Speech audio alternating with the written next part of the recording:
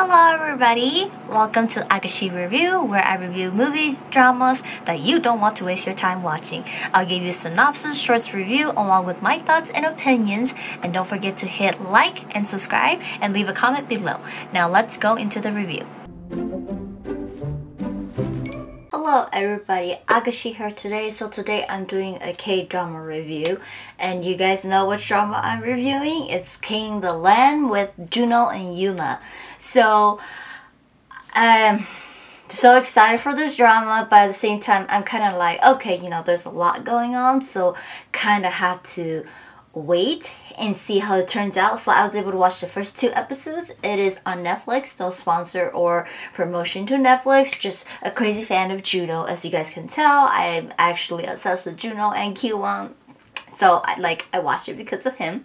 The drama airs on Saturday and Sunday, and it has a total of 16 episodes. And like I said, it already came out to probably 4 episodes at this point. I was just able to watch the first 2 episodes. So much drama has came out, but I was able to catch this one and got a glimpse of it.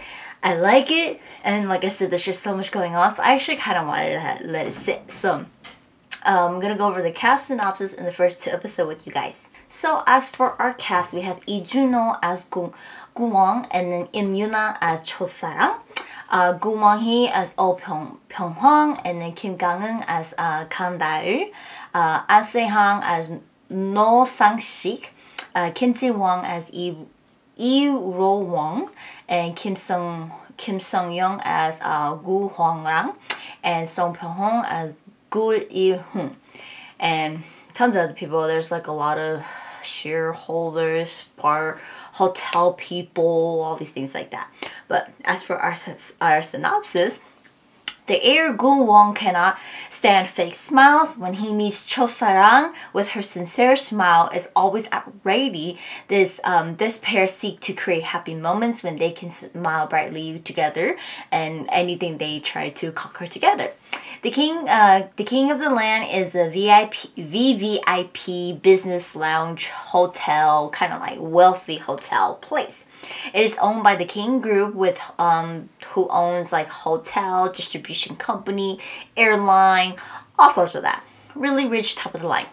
Now, Gu-won has been thrown into kind of an heritage tug of war with his older sister or half sister, and with his brilliant young mind and captivating charm, but he can do everything, but he lacks the common sense when it comes to love and it comes to socializing and everything. Well, while Cho-sarang makes the world brighter with just her smile, she lands this job at King Hotel, where she has she's always wanted and dreamed to become a hoteler or working at a hotel ever since she was a kid. Now she must put those sweet memories away, mature to her workplace, and basically make her way around, because this is her dream, and she's kind of like a nobody too. So, recap on the first 2 episodes. The drama starts us off in 2015, where Cho-sarang is going for an interview at the King Hotel. It's not it's King Hotel only. She doesn't have a bachelor degrees, university degree or anything, but she plays she only went to an AA school, you know, here in the US, that's what we call it. And she plays the piano, and when she goes, one of her heels is broken, but she's still upbeat. She puts up a big toothy smile and caught the attention of the director of King Hotel. After the interview, she's miserable. She ends up clubbing with her friends. The next morning, she gets a call. She got the internship. So this is just an internship where it's 3 to 6 months only, something like that. And then next we get introduced to Gu-won, who is its first day of work, and he's an intern, but he is the owner or son of King Hotel. He parachutes off a helicopter onto the workplace because he's running late. With his identity a secret, he's been living in the UK the whole time. People don't really know that he's the son of King Hotel and stuff like that. Well, his manager puts him down for you know, what are you trying to act like a chibble? You're dressing really rich. And he has a co-worker, No Sang-sik, is trying to coach him, saying that you know, I haven't been doing really well in my internship because I've been working with you and it's been failing or whatever like that. So please, you know, please do a really good job, because you and I are a partner in this. And nobody knows who he is yet. Well, he's given a task to go make papers, and he doesn't know how to use a copier. Sang-shik ends up helping him, and they end up making the toner explode. Their supervisor is furious with them, and Gu-won refuses to apologize and gets fired immediately on the spot. He simply just calls the chairman's secretary and to get the cleaner and a new copier. And that's when they realize, oh, he's the chairman's son, you know? So he ends up taking Sang-shik with him, and he said that I'll provide you a permanent full-time job, and you're like, you know, secure for life. Well, with his father being furious about him, sending him back to UK to start from the bottom up again, and his older sister is very happy. His older sister, Gu Hwarang, was one of the panel ladies that interviewed Sarang and hired her. We can see they have like tension between siblings, and obviously they don't share the same mother, but they share the same father, you know. Hwarang is the director of King Hotel, and she does fear Gun-won that he will take over one day and all her hard work will go to waste, basically. You could see her, I'm sorry, ass kissing the whole first 2 episodes to the dad, and always trying to like send Gun-won away. Well, Gu-won and like he ends up meeting Sarang. They accidentally meet when she's like a trainee in the gym. She mistaken him for a pervert, having no idea who he is whatsoever. They kind of just leave it off there. He leaves to the UK and he takes Sang-shik with him. Time flies and we see that like Sarang gets promoted. She's doing well at the hotel. Gu-won is living alone, miserable in the UK. He studied wills and everything like that. 8 years later, he's graduated. He receives a package, very mysterious package, and decides to leave immediately for Korea.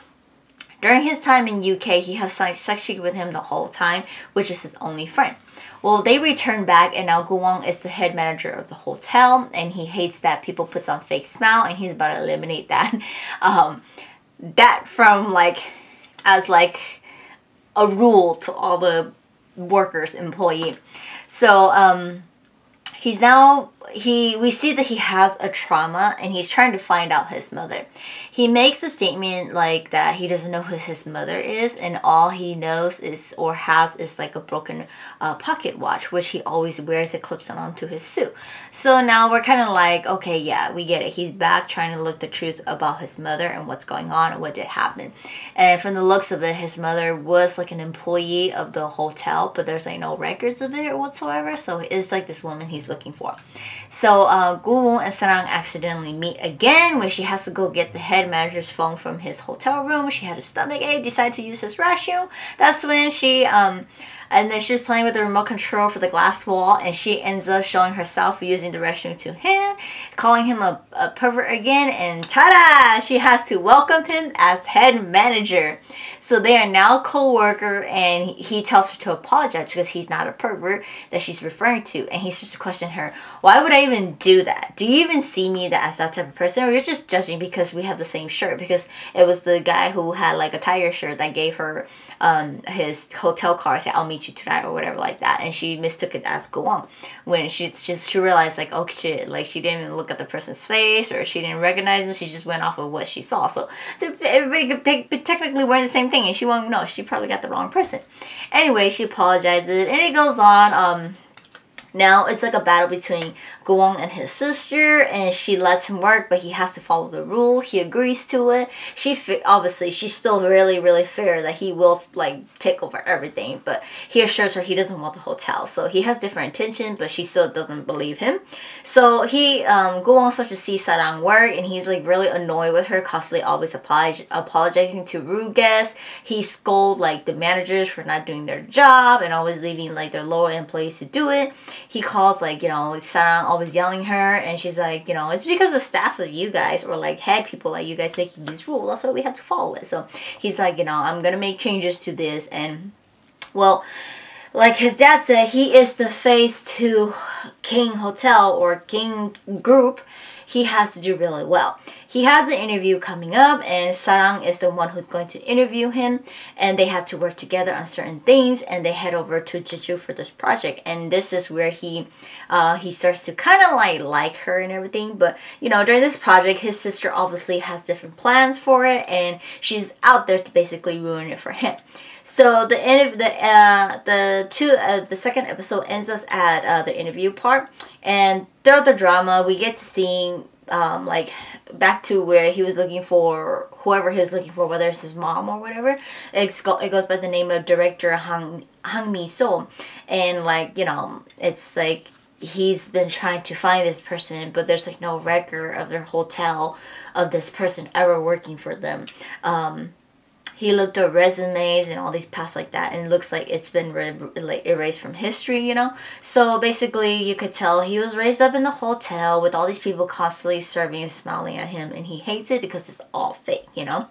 But yeah, I'm like enjoying his acting. Go Won is totally made for him. Like, JUNHO can totally pull off the "I don't care, leave me alone" look. And man, like, his suits are so gorgeous on him. He has a very nice, handsome wardrobe on him, and I'm so interested in finding out his past and him defeating his sister. Honestly, we know that he's not gonna care, but because of his not caring and doing like what he's gonna do, he's gonna get the best out of it, and he's gonna do really good. And I do, obviously we know, have a feeling that she is gonna lose everything, and like, not because she's gonna lose to him. She's too worried and she's too focused on Go Won that she's gonna end up lose her focus, and she's gonna lose everything. Versus him, he's just not gonna care, and doing so, he's just gonna win over everything. But I'm not really sold on Sarang's character. Like, Yuna, her character, I've seen like Yuna herself, like I've seen her variety shows, I've seen her in partial dramas here and there, you know, and like, I'm kind of like Go Won, like her smile is annoying, but that's like her character, you know, so she's pulling that off really well. And her character does some stuff that is a bit frustrating, and she doesn't express it well compared to like her friend Peng Huang, where like you see how in the airplane with her dumb co-worker who threw away one of the passengers' coat, she took the fall for it, but she addressed it really well. Like, you see her struggle, you see her exhaustion, everything like that. I feel like Sarang, like, she doesn't care and she's gonna keep smiling, which is kind of like a bothersome to me. And but like, you know, it's only the first 2 episodes, we still have a lot to go, and it's like her character is slowly building up. Obviously, you know, she wants the job and everything. She's not putting out her character fully to everybody besides, you know, I have to smile, and she's just hiding everything behind that smile. So it's really like what Go Won said, you're like faking it out. And so he does make a good point on there, but I'm not so fully sold on her yet, but I'm really sold on him. It's not just because it's JUNHO. He plays the character so well that like you totally like, it's not even JUNHO anymore to me. It's more like Go Won. You actually see his character. You actually see him being spoiled. You actually see him being like just who he is, you know. So that's that. But like, you know, I do look forward to how it's gonna turn out. JUNHO did amazing in the Red Sleeve, like as his comeback drama, and for this one too, and it's modern and he gets to wear all these amazing suits and everything. I'm looking forward to it, and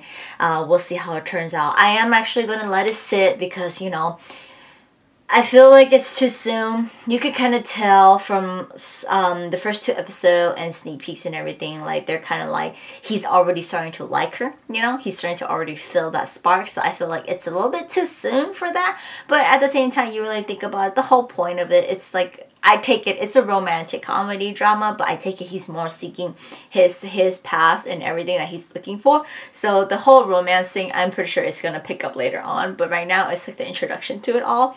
And they're not really wasting their time on like, oh, you know, by the time it hits episode 6 or episode 7, that's when he's going to start falling in love with her. It's already happening instantaneously. So that's what it is. But yeah, that is the recap of King-the-Land. Check it out if you guys have not. I like it. I want to let it sit a little bit more before I do watch it, and we'll see how it turns out. But if you guys do want to know the ending of it, or you know, anything, let me know in the comments below. Once this drama ends, I will, if you guys want to, I'll do another ending review and give you guys my thoughts of the characters overall and how the drama unfold and everything. But that's it for today's drama review, and I will see you guys next time.